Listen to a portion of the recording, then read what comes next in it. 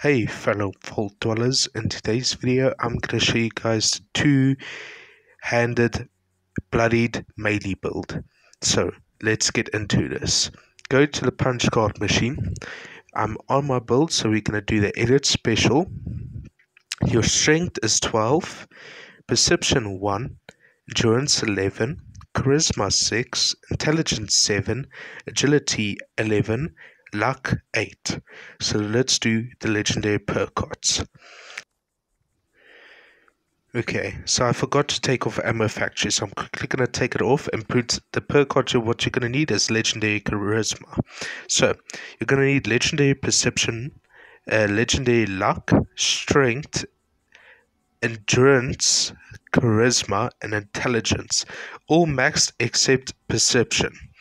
So let's get to the perk cards. You're going to need expert slugger maxed. You could either choose when you have strength max to have a level 2 slugger, or you can choose to have a level 2 bandolier. But for now I have a level 1 bandolier and a level 1 slugger. I have master slugger. I also have barbarian and incisor. Perception, you're going to need reflector. It helps you do a lot of damage. In endurance, you're going to need radical. You're also going to need life giver, so you have more HP. Ironclad, so you can do more damage without power armor. Automated skeleton, so you can't get shot. In charisma, you want stranger numbers, travel agent, bodyguards, and you're going to need a level 3 tenderizer, but I don't have my cards max, so I'm going to put on a level 2 tenderizer for now, so I could showcase you guys the build when we've done all the perk cards. So I'm going to quickly put that on. In intelligence, you're going to need nerd rage, you're going to need batteries included, scrapper, and makeshift warrior. This is going to let your melee weapons break slower. In agility, you're going to need action girl or action boy, evasive, and adrenaline. It helps you do a lot more damage. In luck, you're going to need class freak, starch genes, serendipity, that helps you not to die, and ricochet, that also helps you not to die while doing this melee build. The mutations you're going to need is a general reaction, bird bones, carnivore or herbivore, depending if you want to get more XP, eagle eyes, empath, herd mentality, marsupial, scaly skins, speed demon, talons, and twisted muscles.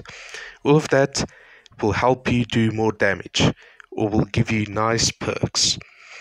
My special points looks like this. So as you can see, that's my special points. You exactly need all that points. So I'm going to show you guys how it looks when your nerd rage gets activated. So you will see on the left of the screen, I will be showing you when it's activated. See there? That's when it's activated. That's how you know if your nerd rage is activated. So the buffs you're going to need, or chems you're going to need to do more damage, are buff tats. It gives you more strength and more health. Psycho tats gives you more damage and damage resistance. Okay, I'm just showing you guys 3 strength and 40% more health on buff tats. Then psycho buffs, it does 25% more damage plus 3 strength and gives you 65 more health. That's very nice in my opinion. So the weapon I will be using is a chainsaw. So I have a vampire, 40 power attack, 15 damage taken while blocking. The one you're going to need is a vampire's 40% power attack or 40% swing speed plus 1 strength. That's a very good roll.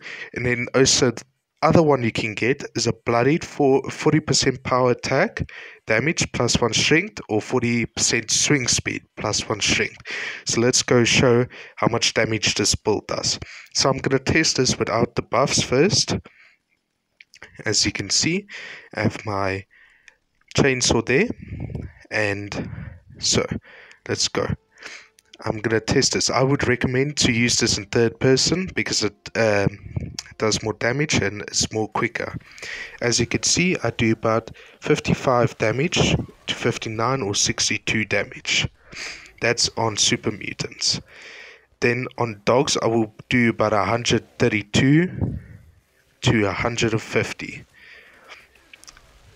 That's when I activate the boost. But right now, I'm doing about 137. So I'm just going to kill this last few super mutants, and then we can go into Westec, and then I will showcase you guys how much damage I will be doing with the buffs. So I'll see you guys now. So now that we are on Westec, I'm going to activate the buff tats. I'm going to activate the psycho tats and psycho buffs. So I will be doing a lot more damage in like a few seconds time.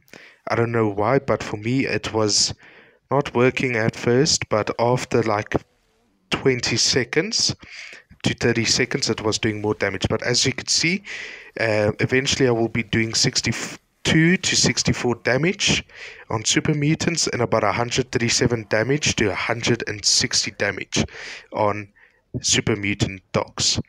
I will also be showcasing how I kill a Marla Queen really fast with this build. But as you can see, I'm doing a lot of damage onto the super meter. So I'm going to let this play on so you can see how much damage I do. And then I'll show you guys straight after how much damage I do to a Marla Queen.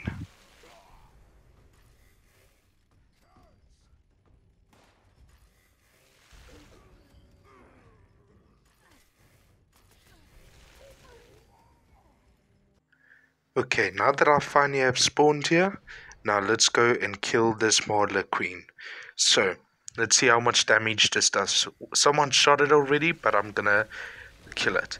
As you can see, I'm doing 30 to 60 damage on it, and it killed it really fast, as you can see there. So I hope you guys enjoyed this video. I hope you learned a lot, and like and subscribe, and peace.